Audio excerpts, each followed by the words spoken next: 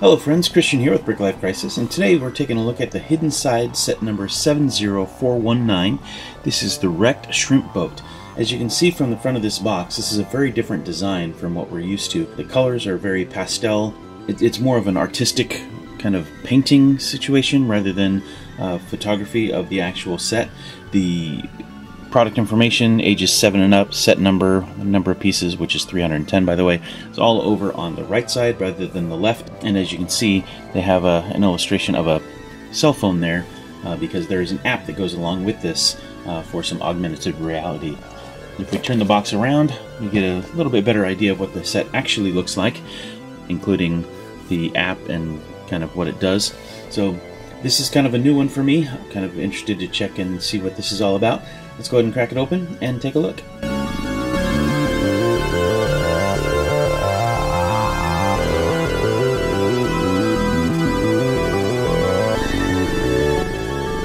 Alright, inside the box we have 3 bags of parts, a manual, a canoe, and a sticker sheet. Let's go ahead and put it all together. And here it is, LEGO Hidden Side set number 70419, the wrecked shrimp boat, consisting of 4 minifigures, 310 pieces, everything you see here. As you can see, the boat is not currently shipwrecked, but we'll show you how all that works in just a moment. Let's go ahead and take a closer look at all of these components. Alright, first of all, we have this albino crocodile or alligator, I'm not sure which. This is the same mold we've received before, but this time in the light tan color. And he has red eyes, which is kind of cool. Of course, his jaw has some articulation, and there is a little bit of a hole there for a bar-sized piece to fit. He has 6 studs on his back, and then his tail is movable, and that's snapped in there with a Technic pin, and you've just got a little bit of articulation at the tail along with the jaw. Cool, nice to get him in a different color. And next up we have the canoe. Nothing special about this. It's just a yellow canoe piece that we've seen before. Almost looks like a banana. This time they've included an oar with the clip piece on the back. But yeah. This is the shrimp boat. This build was actually pretty interesting. There are a few fragile parts on here. This railing down here at the bottom, these are held on by single studs. We've got some nice detail here with the tire bumpers and the railing and stuff, but these single stud connections make it a little bit fragile when you're handling it, so just something to be aware of. It's not too bad, but just something to be aware of. These life preserver pieces, there's one on either side. Those are stickers, as is that number there on that curved tile. There are several stickers on this set, actually. The Maria name badge is a sticker. This wood look with the metal bracket there is a sticker. The shrimp on the roof is a sticker. This anchor decal up there is a sticker. We have another one of the life preservers and the numbers, another wood look and Maria sticker, and then the console there towards the back is also a sticker. And there's a little bit better look at that gauge console. Again, that is a sticker, and as you can see, I didn't quite get it on there straight. On the other side is that anchor insignia, and that is also a sticker. In addition, there are stickers on the windows to make them look as though they are cracked. They're not bad, I just wish they were full-size stickers because you can clearly see where the sticker ends. And yeah, it doesn't look too bad on the model, but when you look up close, it's pretty obvious. And here's a look at a sticker on the other window, and another sticker on a front window. This I initially thought was maybe a new set of parts, this glass and frame piece. But now that I'm looking at it, I think it was probably released on some of the train sets earlier. But it's not something that I've owned previously as far as I can recall. Kind of cool. They've done some nice work on the detailing here with the diesel engine, this array up here on the top for some instrumentation. That white piece there is new to me. I'm not sure if it's actually a new element, but I have not seen it before. But it works really well as the communications tower. We also have one of the relatively new lantern pieces hanging on the side there. That was released with the Harry Potter sets recently. Inside we have the cockpit, which has a printed console as well as that sticker that I mentioned before. Steering wheel, enough room for the captain to stand. Around the back we have the diesel engine, and I'm not sure exactly what that's supposed to be. It has a function, and we'll show you that in a moment, but maybe that's supposed to be part of the net reel that pulls in the net with all the fish that they catch. And over on this side we have a box with some brick-built shrimps and a couple of silver fish, which is kind of cool. This boat is pretty neat, I think. They've done a nice job down here with the sloping. There's a couple of pieces that are actual hull pieces, and then they have some bricks to make up the rest. They've done a nice job, I think. Overall, I really like this build. Of course, this set is called the Wrecked Shrimp Boat, so you need something for the boat to wreck on. And this is a bit of a swampy rock outcropping. As you can see, we have some greenery, some roots, things like that. Nice big rocks and things. It's a fairly basic build, but as you can see, we have some pegs on either side. The idea is that when the boat wrecks, you can actually tear this thing apart. And here you can see the boat has hit the rock and has cracked in half, and sadly I think the crew was doomed. This rock outcropping also has a hidden feature.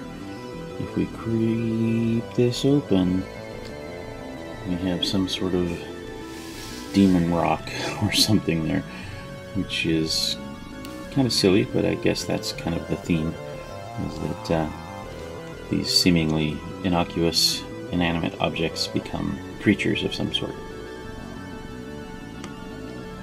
Alright, and here we have this shipboat's first mate. I like his face print. He looks sufficiently scared. He's got some stubble on his face. Looks like he hasn't shaved in a couple days. He's got a knit cap. The torso print is pretty good. I like that kind of fisherman sweater that's underneath his overalls. However, the coloring on the orange-yellow color doesn't quite match between the torso and the legs, which is unfortunate. There's some very subtle print on the waist piece, some wrinkles there on the pants, which is kind of cool. Got some black gloves, as you can see, and the torso print on the back continues. No alternate face, obviously, but overall I think this is a pretty good looking figure. And here we have the ship's captain. He's very well done.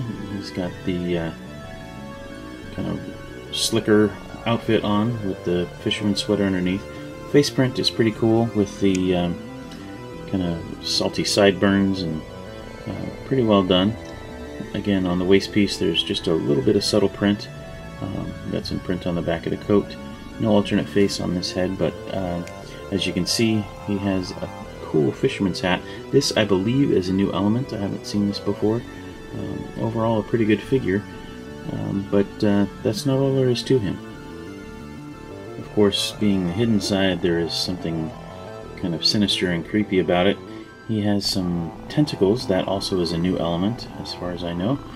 He has this cutlass piece, which is in a yellow-green type color. He has an alternate head with that kind of creepy face on it. Very well done. That head, incidentally, when you take off the hat, you can see is kind of a translucent green, so you can sort of see through it. And there's a bit of print on the back as well. Also, I forgot to mention that his legs have this kind of safety stripe along the bottom, and the first mate has the same print. But pretty cool. This is one of our ghost hunters. This is Parker David. She has a cell phone that's a new print. As you can see, there's a ghost zooming around that she's captured a photo or a video of. She has some nice jeans that are a little bit torn there at the bottom.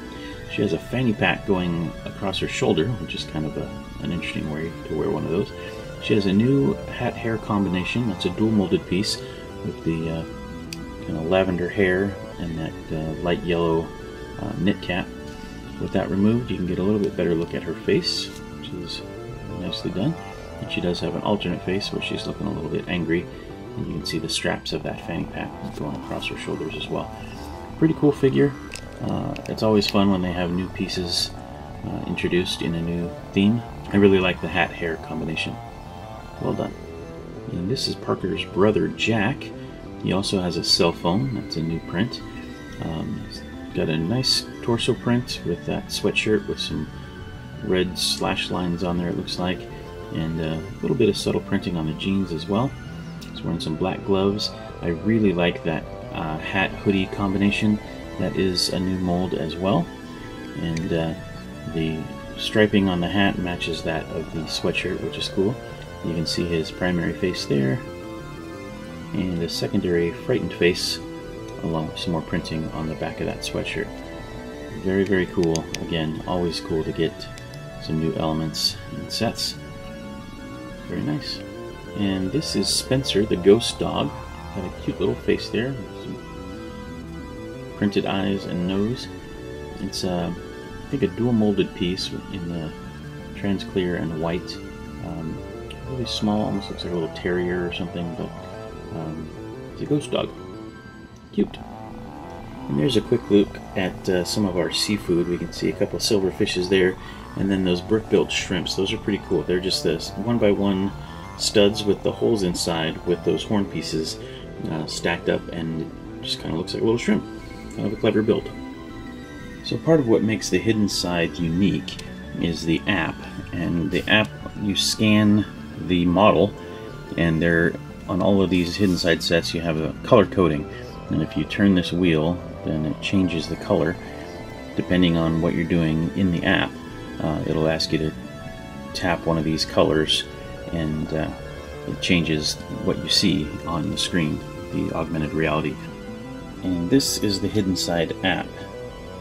So this is actually looking at my boat and then adding some augmented reality around it. So you can see the island back behind there. That's my boat. So right now it wants me to change the color wheel. So I'll do that. We'll make it red. It's actually kind of pink, but it wants me to tap right there. There we go. Now I have to find the gloom. I'm not sure exactly what that means, but it's kind of a gameplay element. There we go. All gloom spots found. Now capturing the ghosts. Looks like I got some sort of battery. Now I'm going to change it to blue. Find the gloom.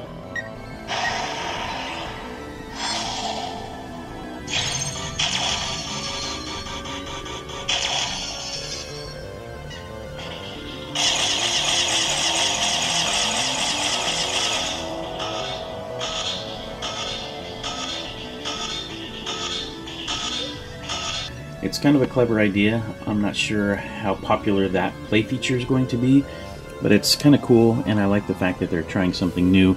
You know, a lot of kids these days are playing games on their phones all the time, and not so much playing with physical toys and stuff. So this is kind of an interesting way to combine both.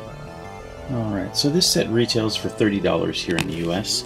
I, however, really lucked out. I was in my local Walmart the other day, and this was on the shelf. There were 3 of them actually, and they were mismarked, and they were priced at $9.97. So I picked one up, I took it up to the register, and of course it rang up at $30, and I said, well, actually. So they did a price check and saw that it was marked incorrectly, and so they gave it to me for $10. So I was very happy about that. But it does retail for $30, and I feel a little bit bad for Walmart's mistake, but then again, it was Walmart's mistake, which was my gain. So happily I got this for far less than retail, which is great. I really like these figures. The build of the boat was pretty cool, although it is a little bit fragile. So for smaller hands or whatever, those railings in particular are a little bit tricky. I'm not sure about this thing, but whatever. The app is fun to play with for a little bit. If I was a kid, I might be really into it, but as an adult collector, it's fun to play with for about 5 minutes or so, and then I'm over it. But the build is pretty cool. I'm not sure if I'll be getting any more hidden side sets or not. I really picked up this one because it was at $10. But it's a cool theme, and I like the idea of integrating physical toys as well as the the apps and that sort of thing. So anyway, let me know what you think in the comments down below. Are you going to be getting any of these sets? What do you think of them? Do you like the figures? Do you like the theme? It reminds me a little bit of Stranger Things, with the hidden side being like the upside down, and the kids being the ones that are out to save the world. But anyway, this has been Christian with BrickLifeCrisis. Hope you enjoyed the video. If you did, please leave us a like. If you have any questions or comments, feel free to leave those below. And as always, thanks for watching. Take care. Bye for now.